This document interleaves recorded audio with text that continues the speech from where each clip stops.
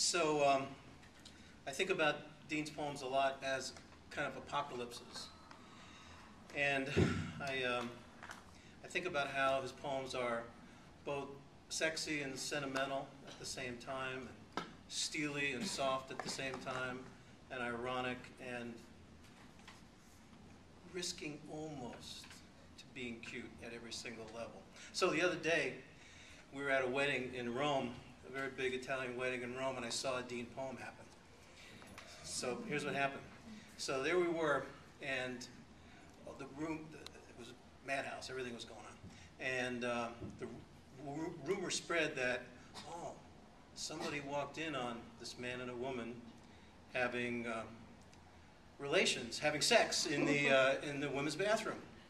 Well, the Italians are not easily stunned, but they were stunned by this because these two people were married to each other for 10 years. Everybody was, bravoing all around. My God, how could this happen?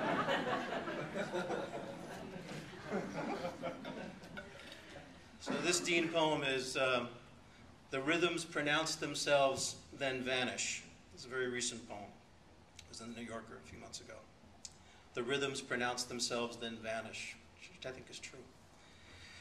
After they told me the CT showed there was nothing wrong with my stomach, but my heart was failing, I plunked one of those weird $2 T-balls I bought in Chinatown, and it bobbed and bloomed like a sea monster and tasted like feet.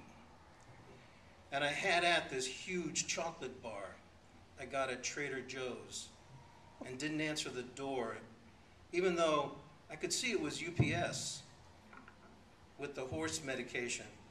And I thought of that picture Patty took of me in an oval frame.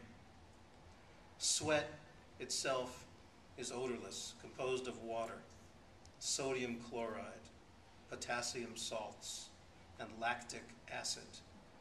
It's the bacteria growing on dead skin that provides the stench. The average lifespan of a human taste bud is 7 to 10 days. Nerve pulses can travel up to 170 miles per hour. All information is useless. The typical lightning bolt is 1 inch wide and 5 miles long.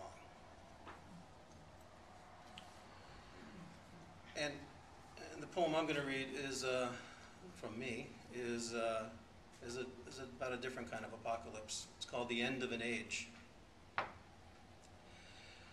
Goodbye, locomotives and other motives. Goodbye. Movable type, laptop computers, and buffaloes. Goodbye and goodbye. And goodbye, cantilevered bridge. Goodbye, my tessellated childhood. Bye-bye. Just pretend I know what I'm talking about. Today, lurchings into reggae's lazy labyrinth. Tomorrow, videophonic hookup with Tunisia. Just like that, we're surfing jeweled rosewater. Been working on my theory. Her name is Lucille. No, that's my guitar. Goodbye. My new theory's name used to be the human genome, the collected forays of Shakespeare. I want to do with you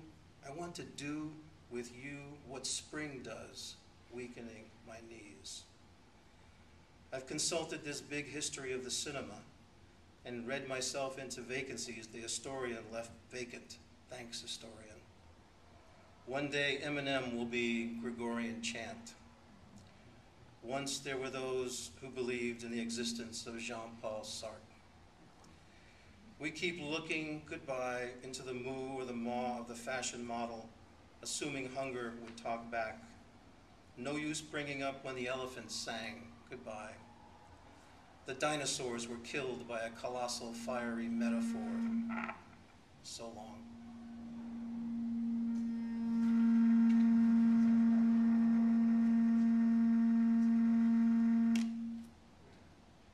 How's that? Here we go. In the paper, I see they found another dinosaur. Hello. Today there are more dinosaurs than when I was but a lad. Anyway, this dinosaur, pterosaur, had a little body and big wings, and making it a constant predator, watch out, much like those we dated in our subtracted youth. So its extinction relates to the rudder that sprouted like a caliper from its head, as big as the rest of the bird. Who can't sympathize? Goodbye, pterosaur, what's your hurry? I forage in the ash forest, seeking a flake of snow. I stumble across the anachronistic remote and change the channels on the horizon. From this porch of protein, I marvel as to how the streets are all swept clean in the dark. I tag along with my trusty sidekick, Ciao Bella. The sidekicks have all bid us good night.